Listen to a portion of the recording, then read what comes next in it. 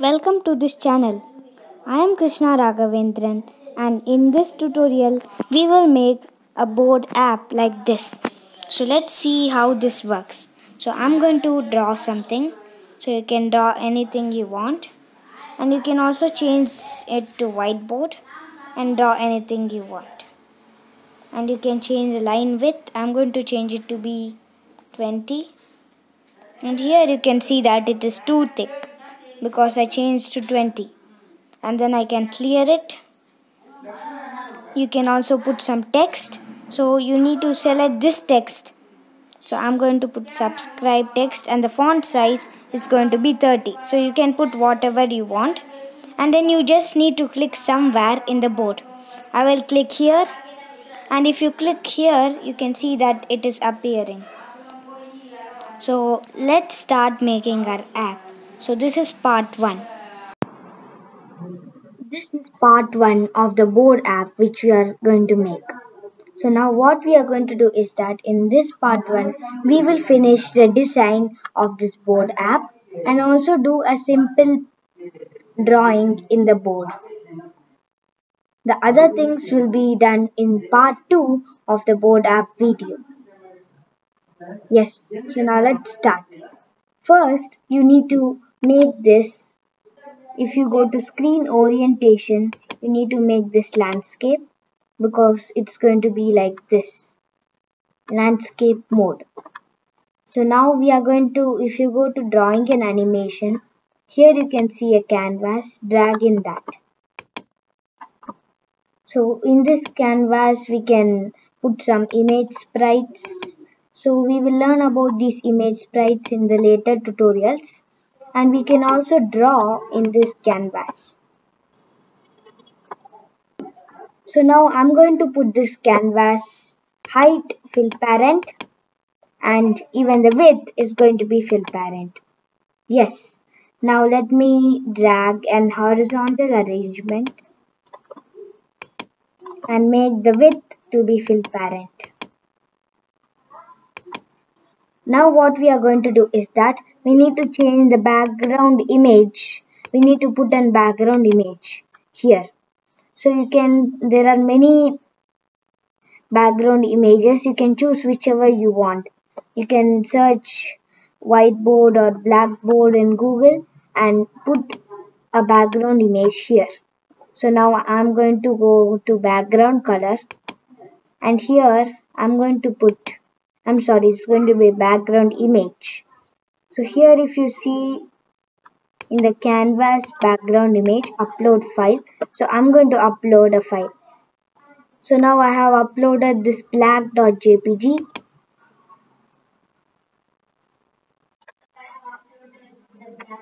Board picture, I am uploading the white.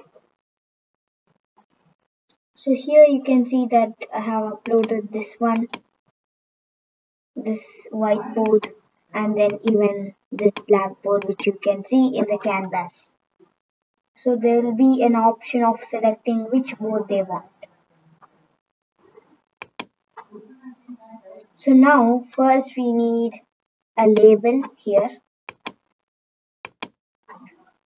Align vertical should be center.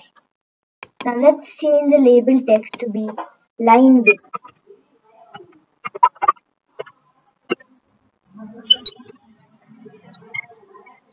And then we need a text box. So here we have a text box. So here they need to type the line width of they draw. For example, if they put 5, the line will look thick when they draw, and if they put 2, it will look thinner. So now here you can see in canvas properties, the line width is 2. We are going to change it to 5 default. And let's change this text to be 5. And the hint is going to be line width.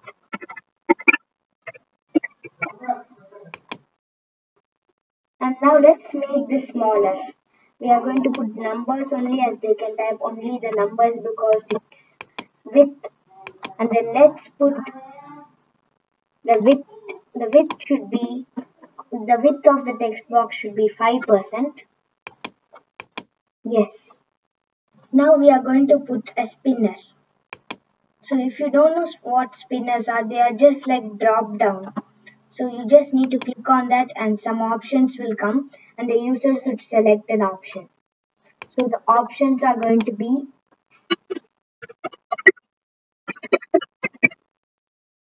Whiteboard,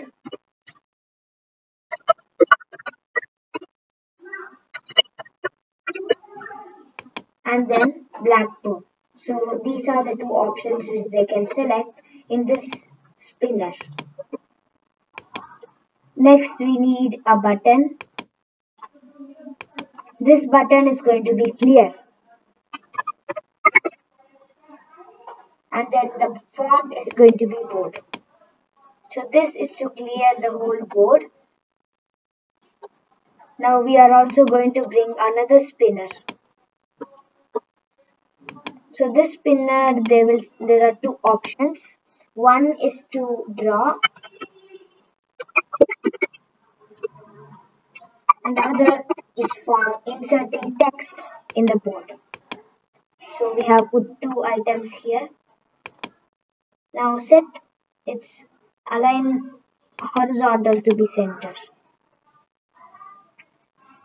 You can also put it left or right. I think center will look good for this. Next we need another text box. This is going to be for the, let's put the hint as font size.